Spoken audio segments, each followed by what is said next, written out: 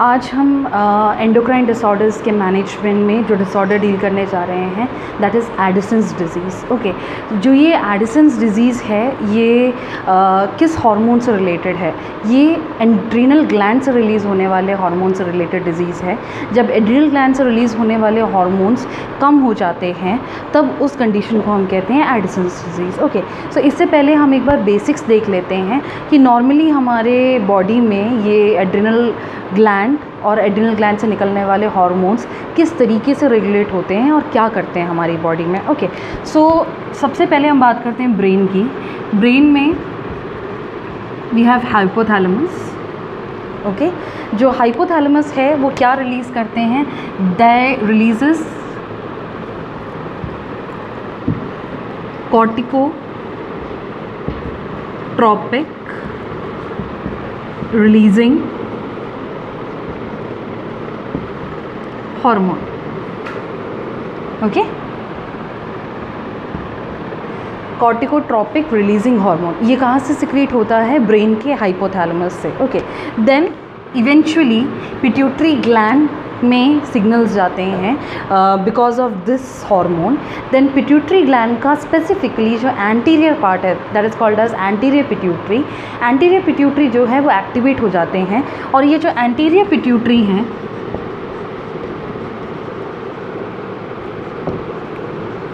Anterior pituitary gland जो है वो इसके रिस्पॉन्स में, ये CRH के रिस्पॉन्स में हार्मोन रिलीज़ करते हैं that is called as Adreno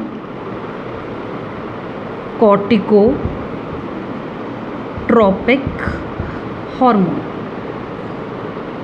that is called as ACTH, Adreno corticotropic hormone. Okay, तो ये एड्रीनो कॉर्टिकोट्रॉपिक हार्मोन जो है वो एंटीरियर पिट्यूटरी से रिलीज़ हुआ है in response to the corticotropic releasing hormone जो रिलीज़ हुआ था हाइपोथैलेमस में से। ओके, देन ये जो एड्रीनो कॉर्टिकोट्रॉपिक हार्मोन है दैट इज़ ACTH ये ब्लड स्ट्रीम में मिल जाते हैं और ब्लड के थ्रू ये जब एड्रीनल ग्लैंड के पास पहुंचते हैं। एड्रीनल ग्लैंड आपको ऑलरेडी याद होगा कि 2 किडनीज़ हैं एक ह्यूमन बॉडी में। सो 2 किडनीज़ में हर किडनी के ऊपर एक ग्लैंड होता है जिसको एड्रीनल ग्लैंड कहते हैं। तो ये जो एड्रीनल ग्लैंड है इनमें जो इट्स लाइक दिस, ठीक है, ये जो एड्रीनल ग्लैंड है दिस हैज़ 2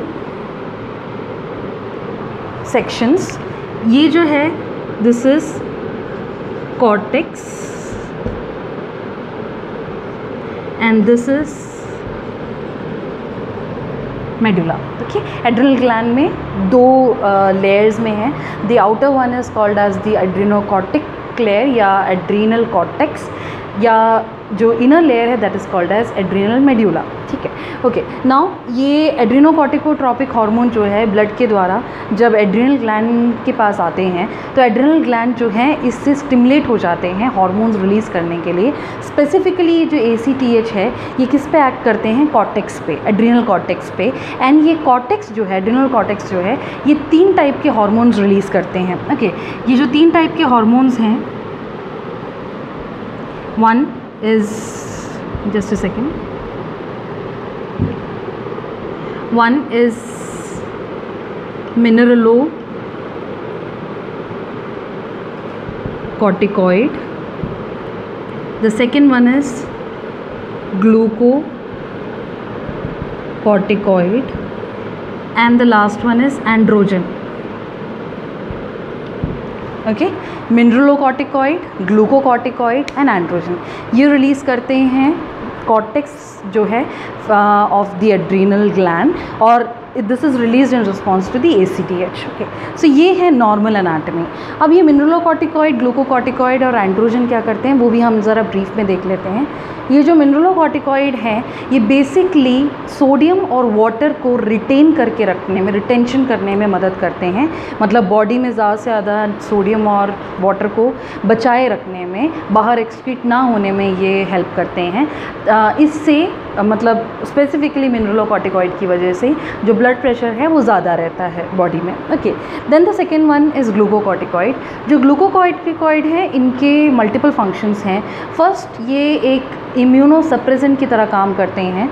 ग्लूकोकॉर्टिकॉइड इम्यूनोसप्रेसेंट की तरह काम करते हैं, इस वजह से ये एंटी इन्फ्लेमेटरी इफेक्ट डालते हैं बॉडी में, ठीक है। इम्यूनिटी को सप्रेस करते हैं तो ऑटोमेटिकली इन्फ्लेमेशंस नहीं होती, तो ये एंटी इन्फ्लेमेटरी इफेक्ट देगी बॉडी में।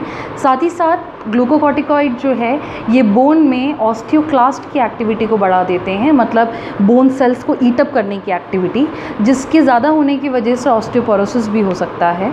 Okay, the next activity of the glucocorticoid is increasing the body weight gain में और इंसुलिन रेसिस्टेंस में भी ग्लूकोकॉर्टिकॉइड हेल्प करते हैं।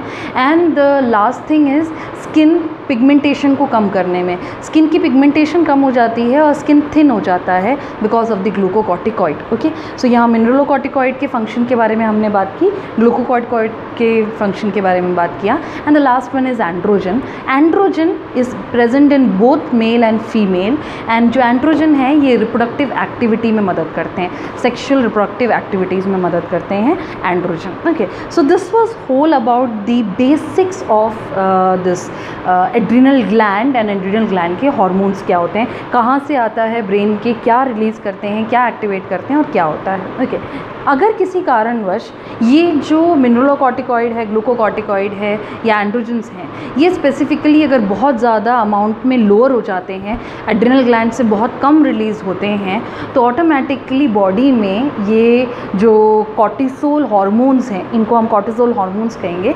सो जो ये कॉर्टिसोल हार्मोन्स हैं इनका रिलीज़ अगर बॉडी में बहुत कम हो जाए या बॉडी का नीड सफिशेंटली एड्रिनल ग्लैंड पूरा ना कर पाएँ, तो उस डिसऑर्डर को हम कहते हैं Edison's disease. Okay, so this is what Edison's disease is. Now the next thing is कि ये एडिसन्स डिजीज़ कैसे कैसे होता है।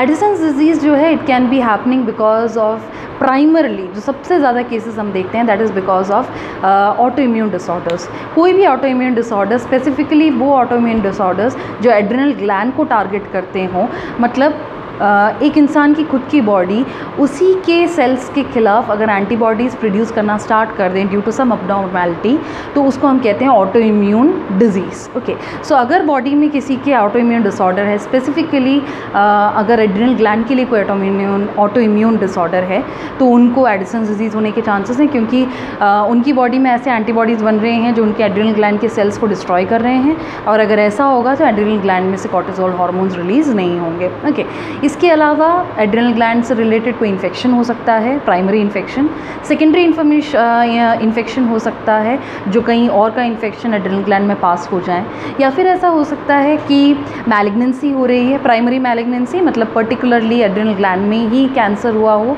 या फिर मेटास्टेसिस हो सकता है, किसी और जगह का कैंसर पास हो रहा है, मेटास्टेटिस होके कहाँ आ रहा है, एड्रिनल ग्लैंड में आ रहा है। ओके, सो ये तो हुए एड्रिनल ग्लैंड से रिलेटेड। इसके अलावा ऐसा भी हो सकता है कि पिट्यूटरी ग्लैंड में, यहाँ पे अगर आप मान लीजिए कि पिट्यूटरी ग्लैंड में या हाइपोथैलेमस में किसी भी तरीके की डिसेबिलिटी हो जाती है, किसी भी तरीके की प्रॉब्लम हो जाती है, any disorder that is happening to the anterior pituitary और हाइपोथैलेमस, तो उसकी वजह से भी क्या होगा कि ऑटोमेटिकली ये CRH या ACTH रिलीज़ नहीं होंगे। तो अगर किसी व्यक्ति का जो एड्रिनल ग्लैंड है वो बिल्कुल हेल्दी है, कोई प्रॉब्लम नहीं है, तो भी उसको क्या चाहिए है, उसको ACTH चाहिए, ACTH को CRH चाहिए। तो अगर ये दोनों लेवल्स पे कोई प्रॉब्लम है तो भी यहाँ से कॉर्टिसोल हार्मोन्स रिलीज़ नहीं होंगे। So any disorder related to anterior pituitary and the hypothalamus.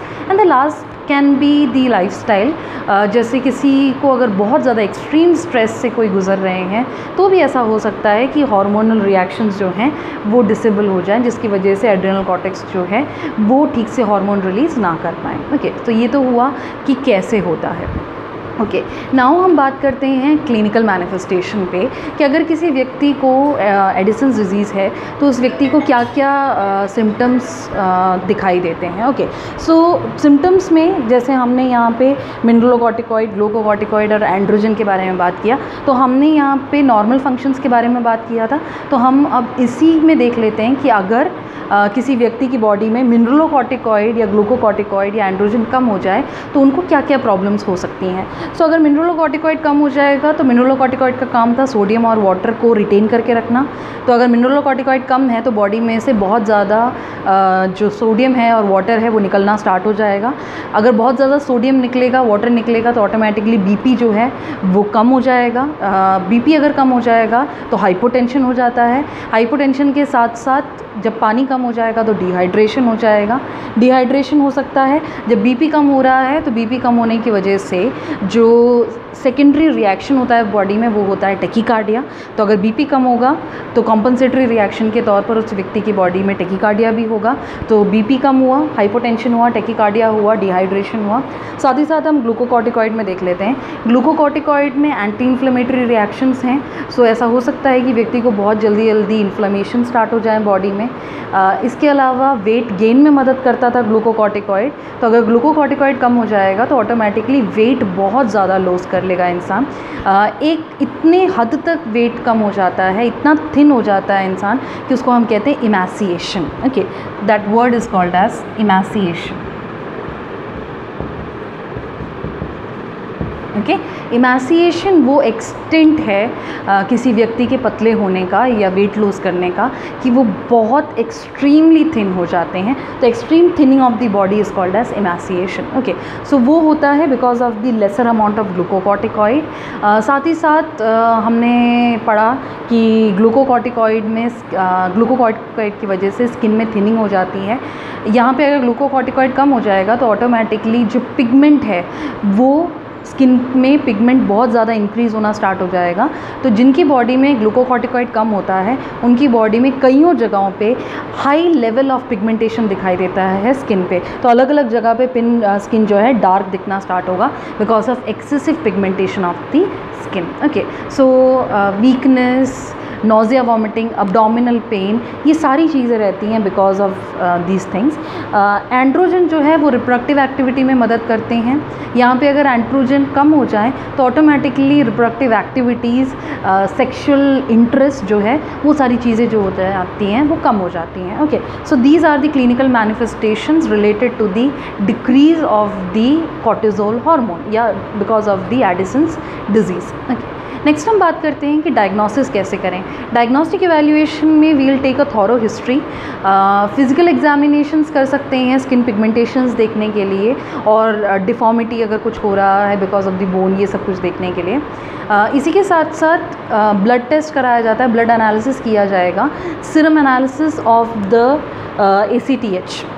हमने ऑलरेडी कहा कि जो ACTH है that gets mixed with the blood and that is mixed in the circulation, जो फिर एड्रिनल ग्लैंड के पास जाते हैं।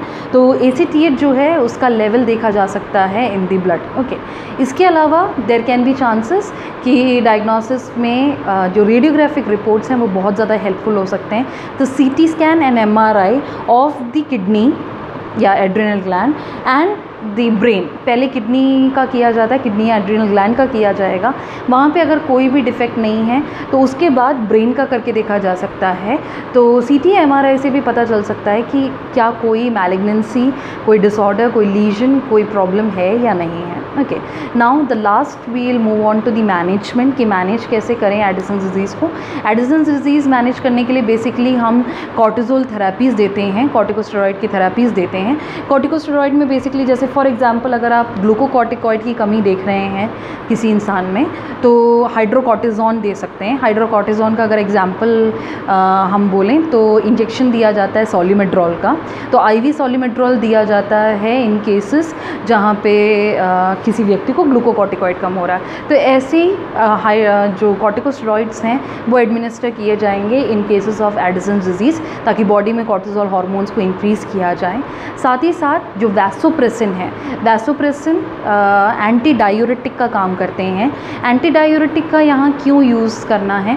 डायूरेटिक आप ऑलरेडी जानते होंगे कि डायूरेटिक दिया जाता है यूरिन के आउटपुट को बढ़ाने के लिए।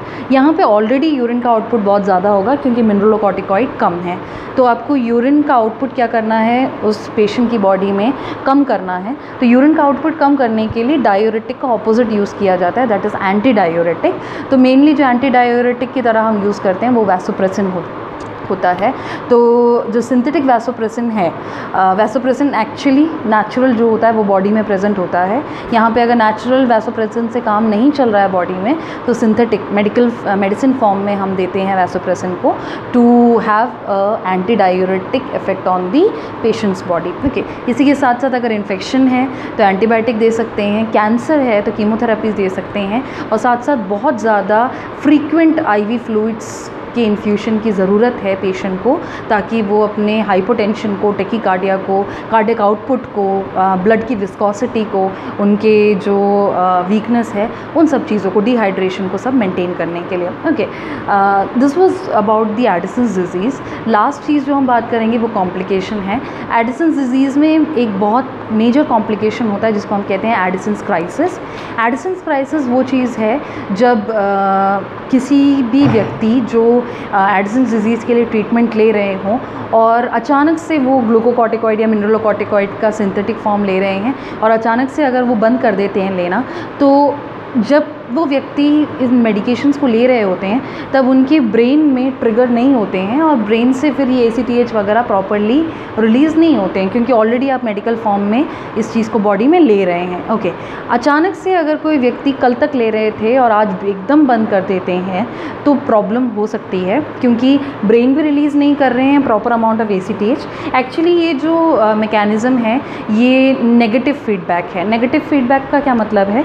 जब बॉडी में ग्लूकोकॉर्टिकॉइड बढ़ जाता है नेचुरली, भी हम और आपकी बॉडी में भी ऐसा ही होता है कि जब ग्लूकोकॉर्टिकॉइड एक लेवल तक रिलीज़ होने लगता है तो उसके बाद जो ग्लूकोकॉर्टिकॉइड है ये एंटीरियर पिट्यूटरी को सिग्नल्स भेजते हैं कि वो अपना रिलीज़ क्या कर दें, ACTH का कम कर दें। ठीक है, तो जब ग्लूकोकॉर्टिकॉइड का लेवल बढ़ेगा तो ऑटोमेटिकली वो सिग्नल भेजेंगे एंटीरियर पिट्यूटरी को, ताकि ACTH का जो रिलीज़ है वो कम हो जाए। Okay, so when this increases this decreases, this is called as negative feedback mechanism.